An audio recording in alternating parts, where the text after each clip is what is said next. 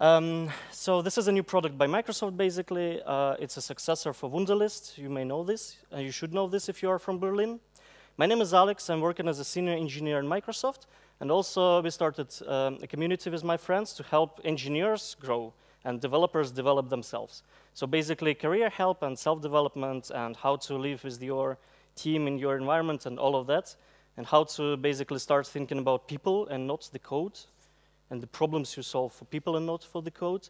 And then you can find me online, on GitHub, for example, or on Twitter. I usually troll people on Twitter, so be aware. If you are there, then you may be the target of my trolling. Then let's talk about Microsoft ToDo. So ToDo Apps should be pretty straightforward and easy. We all know ToDo MVC. Our ToDo app has 2,000 tests just on the front-end part. And then it passes in 15 seconds, which is like a small ToDo app, so that you know. And then we have React, Redux, Redux actions, and other stuff inside, which is quite interesting, but we won't cover today. I will talk shortly about one thing. I'm really sorry to be standing between you and food, so I will be really short. We have several design principles which we put into our architecture first. And the thing you need to put attention to is just that we prioritize composability. It means that we want to build things and never change them. We just want to combine them. And then we prioritize maintenance and changeability of our code base and our product. We need to experiment a lot. We need to move things around. And this should take minutes and not days and not any time more. So those are two basic things which forced us to single direction, which I will just cover a bit with one single thing, which is called ICC, which is independently connected components. Do any one of you have any idea what it can be? Just raise your hand if you have any idea. OK, I see. You're like, what is that, Alex? Like, what is ICC? You come up with this thing. Not really, but partially. So what we do is we connect every single tiny React component to the Redux store directly. There is no data passing from parents to children, and that's it. This thing changes everything for us. It makes your components independent from the context where they put. You can take the button, put it anywhere in your markup, it will still work the same way. And this kind of approach guarantees that you can change your system and you can stop thinking about whether you break something or not. All the components are independent, they can connect it directly. They have special domain-specific names, meaning that we don't have components which are called containers. We have a component which is called task list. And you exactly know where to find this thing and what it will be in your UI. Unfortunately, we don't have storybooks yet. We are like a team of 5 people, and we have like 15 issues and 15 features being in development at the same time. It's really hard to develop these things in a nice way, but we are trying our best. So you may be wondering, like, how is it possible to connect everything, right? And then, like, what's about performance? Like, how do you actually connect all the tiny pieces? It should be crazy, right? And I mean, we literally connect every checkbox separately to the Redux store. And everything is stored in Redux store. Like our UI data, our business data, everything is there. So we actually measured the performance, because this is the first question, like whether you can do this or not. In our case, the state passing is when you hoisting the whole state to the parent and then passing it down using only primitive values, like you are spreading your models. If there is a task.checked, right, or completed, you just pass completed Boolean to the React itself, to the interface of React, to the props. It gives you the best speed, right? In our case, the approach when we have a single list with tons of components gives less than 10% performance boost.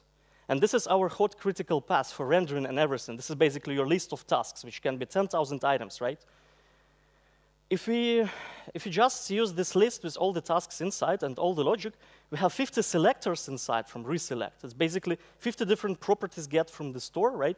And then 25 event handlers for a single task to show all the data and have all the interactions. If you put it in a single file, it's completely unmaintainable.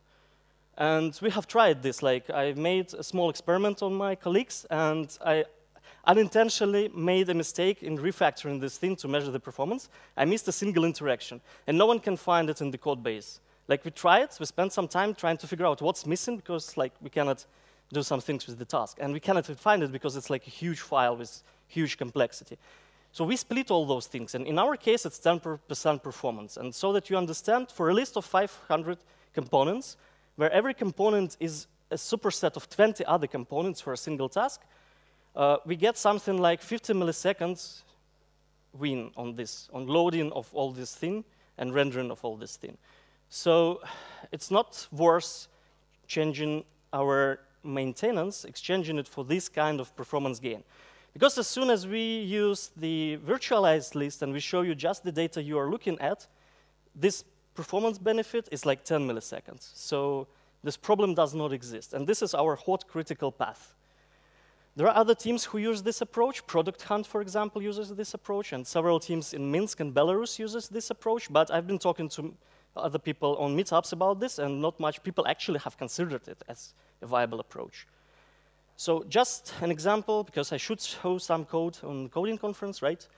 We have all components in like its own separate folder, and then it basically has everything inside, like the component markup, the styles, the connect function basically from Redux connect. You can connect this component to any other storage or whatever you want because it's separated. And you have an index. It's very close to docs, if you know those. It has an index which exports all the things and puts them together. So in our case, a developer can open the folder of all the components. If he knows what is our designer is talking about, like add task component, right?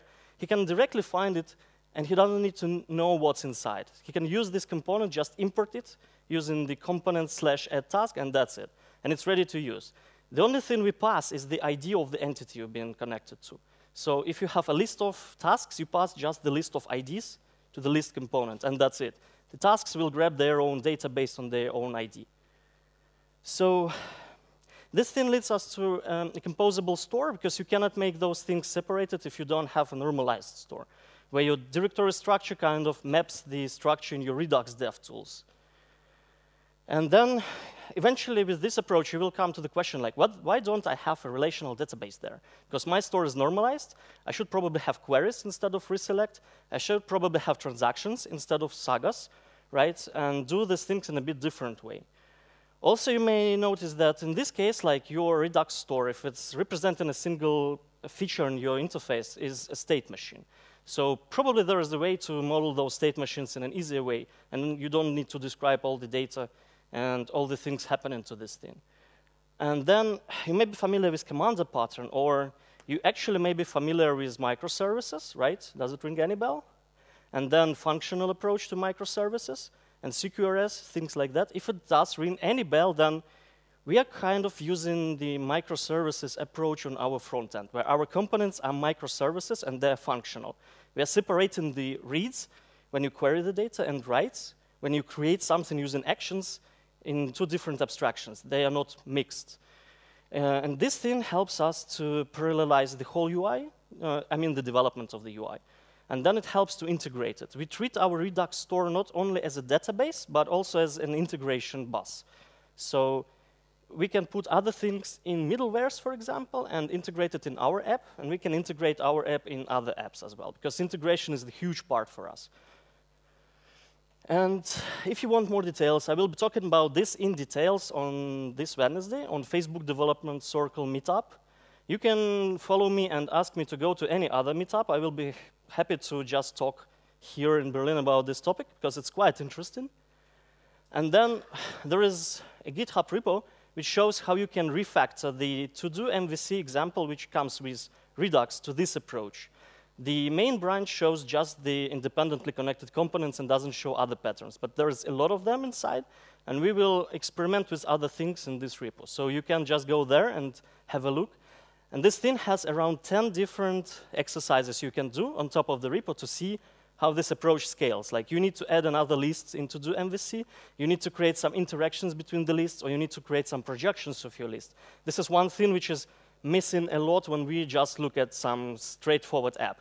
You need interactions between those things, and you need to see how it scales complexity-wise.